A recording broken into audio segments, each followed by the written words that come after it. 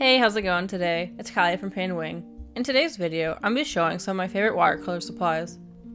I understand that everyone has their different preferences, or maybe is on a different budget or has a different skill level, so keep that in mind while you watch. These are just the supplies I personally use in my practice. I'm going to begin by showing my brushes. Most of the brushes I use are by the brand Princeton. This one here is a Princeton No. 8 quill brush in their Neptune series.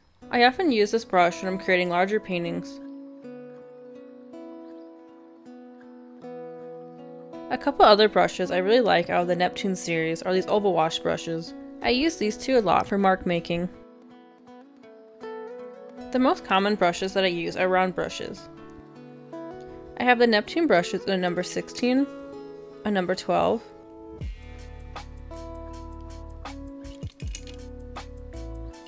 a number 10,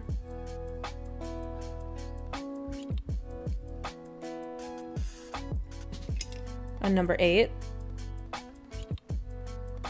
and a number 6.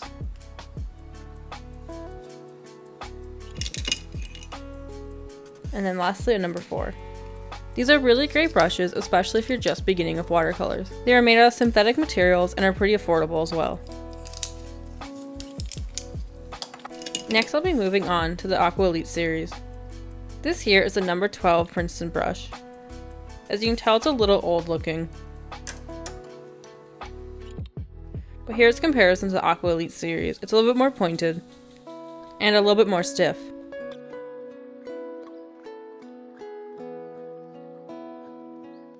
And here are a lot of the small brushes I use by Princeton. I use these brushes a lot for fine details in my paintings. These brushes don't always last as long, so I do replace them quite often, but luckily they're not as expensive. And then this brush here is a dagger brush by Princeton. To be honest, I never use this brush, but I thought I'd show it anyways. And then this guy here is a 1.5 inch Mottler brush. I use this one quite often while creating washes on my large pieces. And then lately I've been purchasing these silver black velvet brushes. These guys here are also round brushes. They are a little bit more expensive than the Princeton brushes, so I don't have all of them quite yet. And again, here's a comparison to the other number 12 round brushes by Princeton. As you can tell, it does have a finer tip than the Neptune series Princeton brush. And lastly, here's an oval wash brush by Silver Black Velvet. I've only had this brush for a week, so I haven't been able to test it out yet. And here's a comparison between the Princeton brushes and the Silver Black Velvet.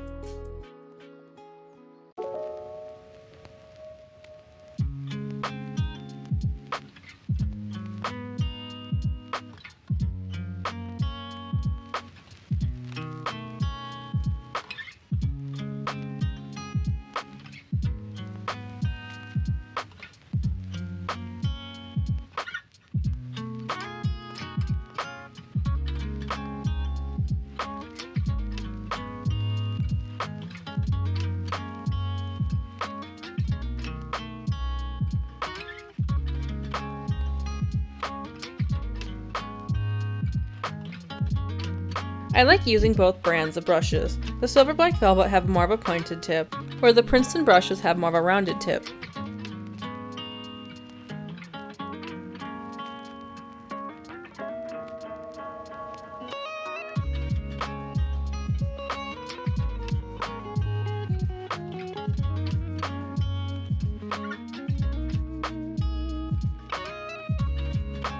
As you can see here, the mark making looks a little different, and I prefer the Princeton brush for mark making.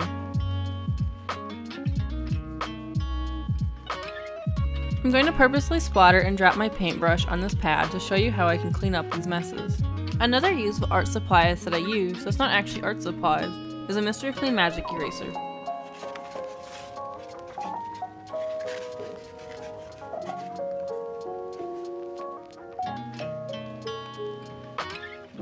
First, I'm going to dab most of the paint off with the paper towel, and then I'll use a damped Mr. Clean Magic Eraser and clean off the rest.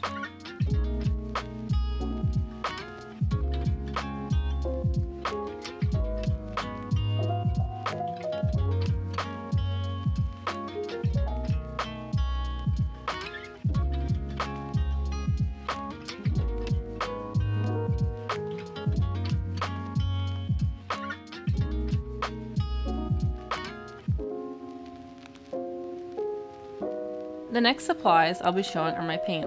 Most of the paints that I currently use are by the brand Daniel Smith, but I also have some by Winsor & Newton in the brand Van Gogh. My favorite paint colors to use are reddish brown colors, such as these here.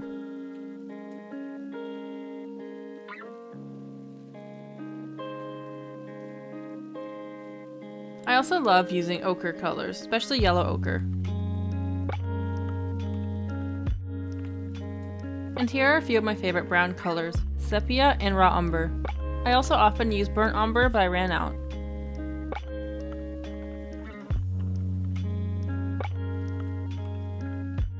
And my most used color overall is Payne's Gray. As you can see, I have a few empty tubes here.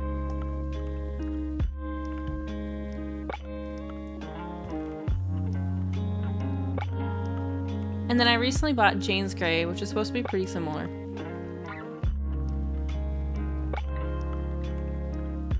And here are a few of the greens that I have. I don't often use green in my work.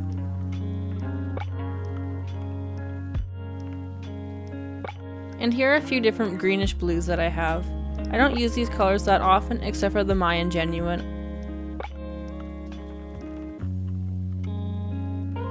And here are a few blues that I use a lot.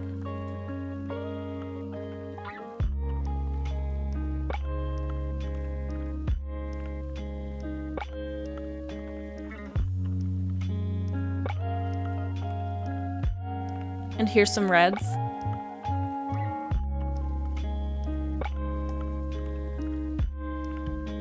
And then this here is the main yellow that I use. And then here's indigo, which I use a lot, but I don't really use these purple colors all that much in my paintings. But they are really pretty.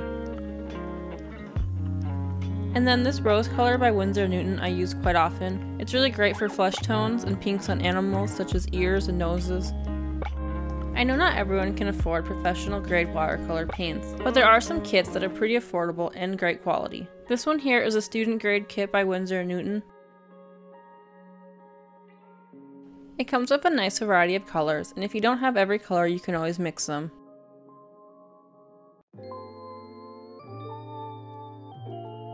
Another great watercolor kit for beginners is this one by Van Gogh. This was actually the watercolor kit that I used when I started painting with watercolors. I even still use some of the colors today.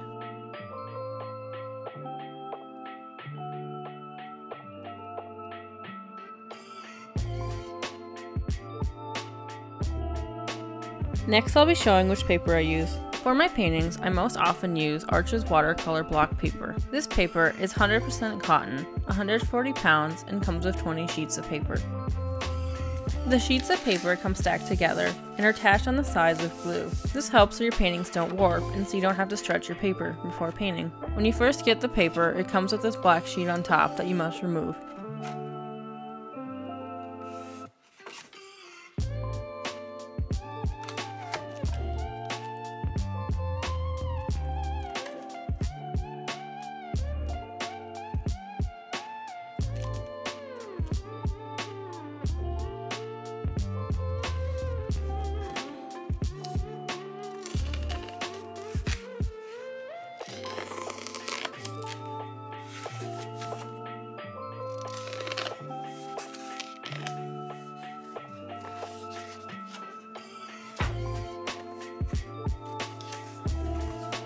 This here is the Coldpress paper and is what I use the most often.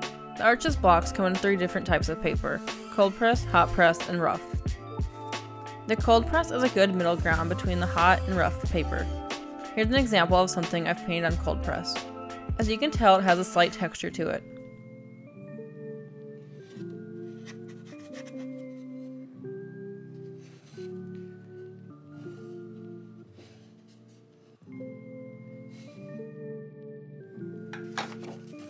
And then here's Arches hot press paper. This paper is going to be really smooth and doesn't have much juice to it at all.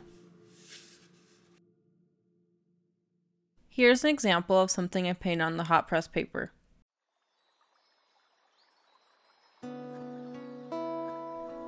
And here's a comparison of the two.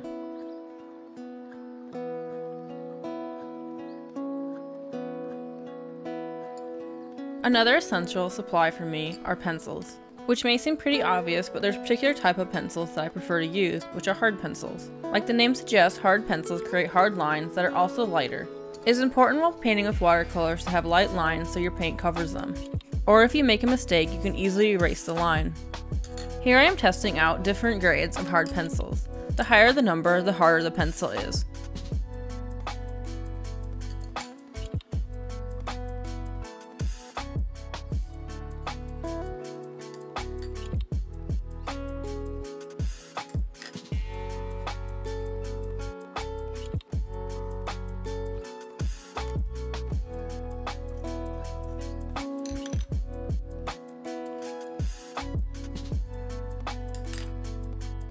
Here you can see the difference between the grades.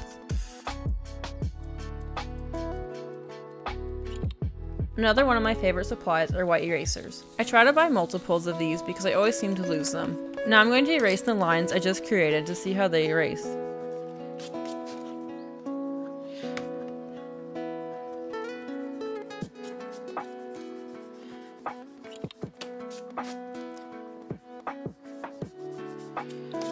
Here you can see which pencil marks still remain after erasing. How soft or how hard you draw will also make a difference. I try to draw as light as possible when preparing for my watercolor paintings.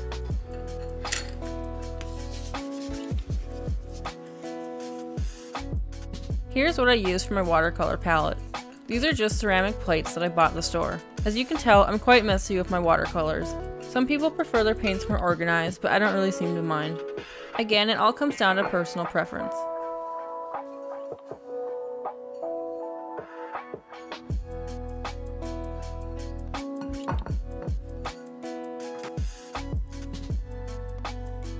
Here's another option I've used in the past. I didn't like these as much though.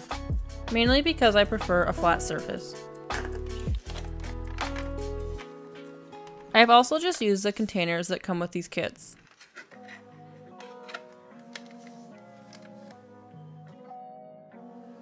For my water, I often just use mason jars.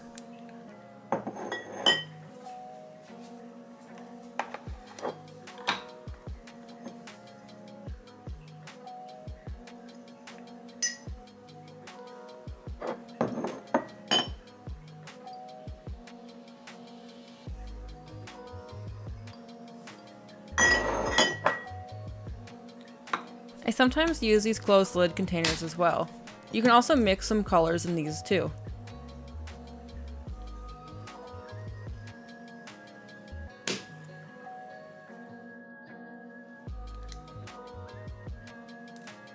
Another type of art supplies I use are these micron pens. I mainly use these if I do line and wash paintings, which I haven't done in a while, but they can be used to create fine details such as whiskers.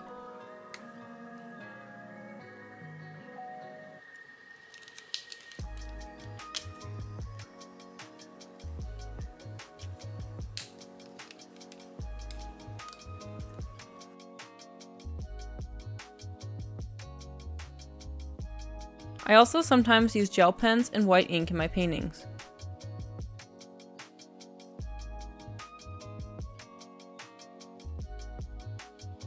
This white ink here comes with a little brush tip, but you can also use a separate brush.